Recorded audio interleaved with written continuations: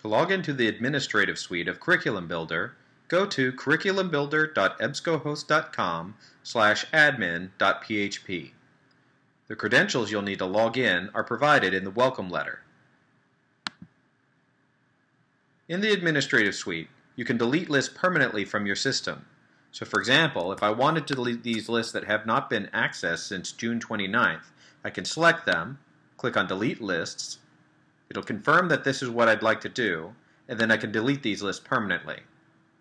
I can also see statistics for Curriculum Builder. Here I can see that there are 30 total lists, with 117 readings on those lists. There are 5 people using Curriculum Builder, as well as their email addresses listed here. I can also see which courses are making use of Curriculum Builder. In addition to these statistics, EBSCOadmin provides the usual reporting statistics for the tool. Here, if I click on Reports and Statistics, and then select Standard Reports, under the Usage Reports tab, I can select Session and then Profile, select the date range for which I'd like to have statistics, and then click on Show Report. Under Profile ID, locate the profile ID of your Curriculum Builder profile.